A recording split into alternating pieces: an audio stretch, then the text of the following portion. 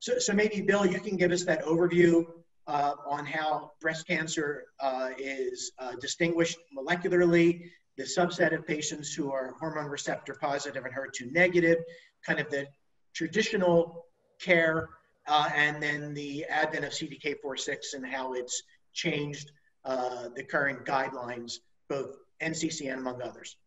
Sure.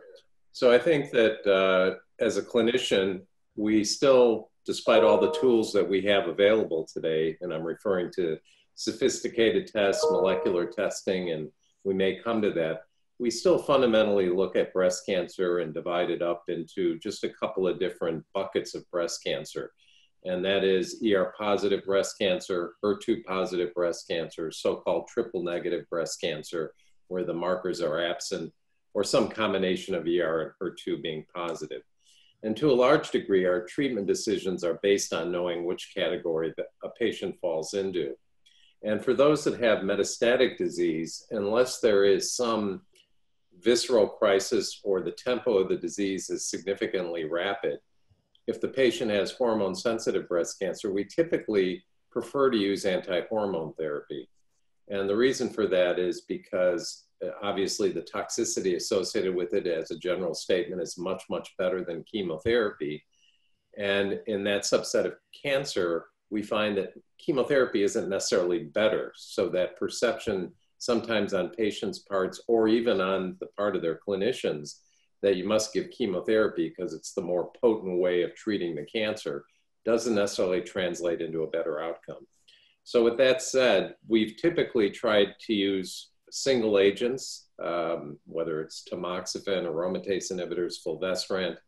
We use them in sequence until the patient has changed or the tempo of their disease has changed or they become refractory to endocrine therapy, and then we go on to other treatments. More recently, we've started to see the introduction of partners to endocrine therapy. And before the CDK4/6 inhibitors, there was even an effort 20 or 30 or more years ago to combine endocrine therapy. That wasn't particularly fruitful. So we, again, used sequencing single agents. And then probably a decade ago, we started to understand some of the molecular pathways a little bit better. And the first drug that was introduced that we partnered with endocrine therapy was an mTOR inhibitor, everolimus.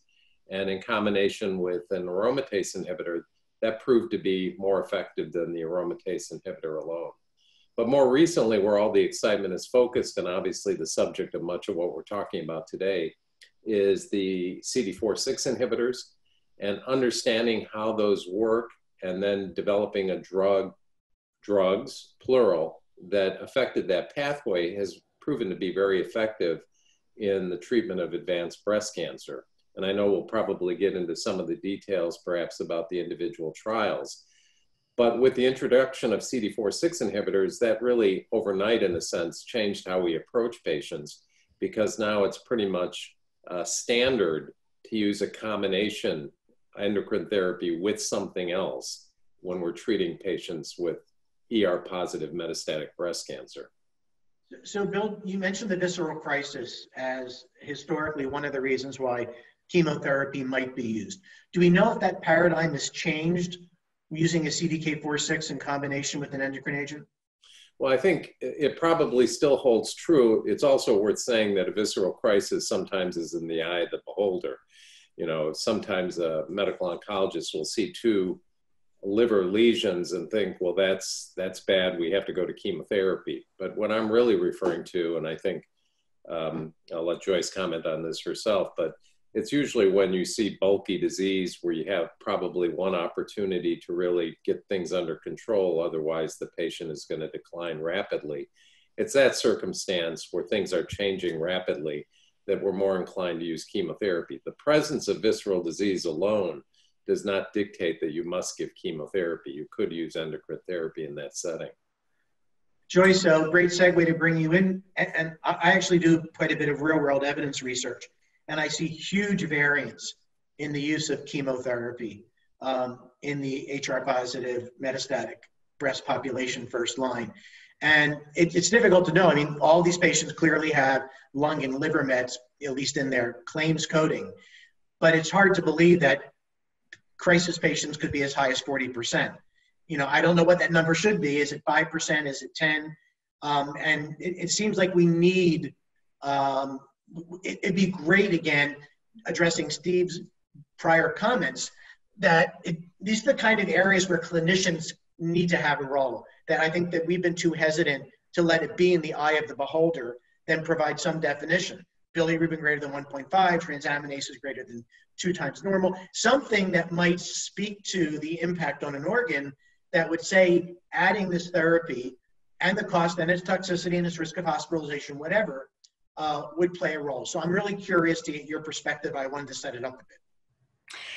Yeah, it is puzzling to those of us who, do a lot of breast cancer, and the data on the first-line CDK4/6 inhibitors basically show that the median progression-free survival with an endocrine agent and CDK4/6 inhibitors, being a bit over 2 years, sometimes approaching 30 months, is 3 to 4 times longer than you'd get with even combination chemotherapy. So, and the CDK4/6 inhibitors are beginning to have a positive impact on overall survival. So it's actually puzzling why somebody would use chemotherapy first line, unless, as Bill exactly, I think, put it, as I would agree, you've got one shot. The organ dysfunction is so bad that you've got one shot to get that patient symptomatically, get that organ back functioning, or else she's not going to be well enough to get a second line of therapy. That's where we should be confining our chemotherapy to.